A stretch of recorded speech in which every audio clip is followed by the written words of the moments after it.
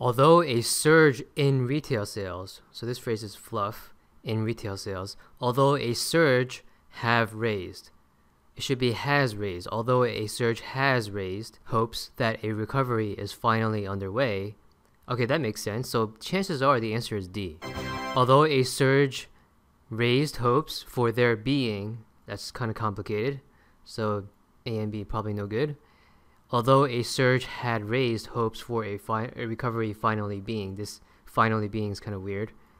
So although a surge raised hopes for a recovery finally underway.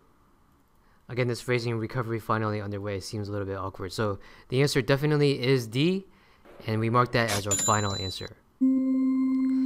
So let's look at what's going on. Although a surge in retail sales, so they try to trick you here by having a singular word here and then a plural here. So even though the plural one is closer to the verb, the one we're talking about is the surge. It's the surge that raised hopes, right? So you cannot say a surge have raised. It's a surge has raised. Raised also works, but this has the issue of, raised hopes for a recovery finally underway. The phrasing in D, has raised hopes that a recovery is finally underway, is a lot clearer. So that's why D is preferred over E. But initially, when you have this verb phrase, have raised, it's because this surge is singular, and that's why A is no good. And with B, the issue is raised hopes for their being. This is always wrong in GMAT, this kind of phrasing. Raised hopes for their being, a recovery finally underway. This is definitely worse than this E.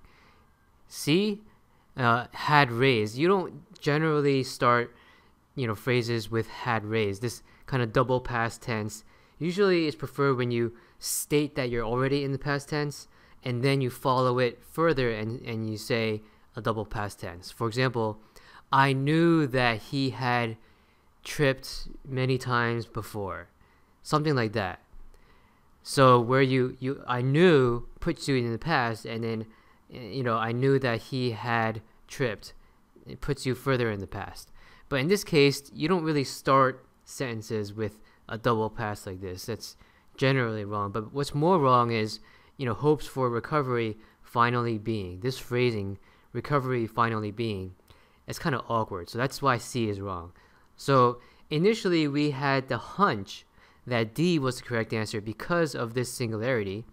We chose has raised versus have raised. And then we read the rest of it and we found out that, oh, there's nothing wrong. So the answer definitely is D.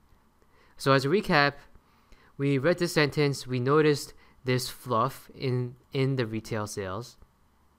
And the real subject here is the surge, right? The surge is the one that has raised hopes. So this surge has raised hopes that this specific situation. So that's why we had a hunch that D was correct.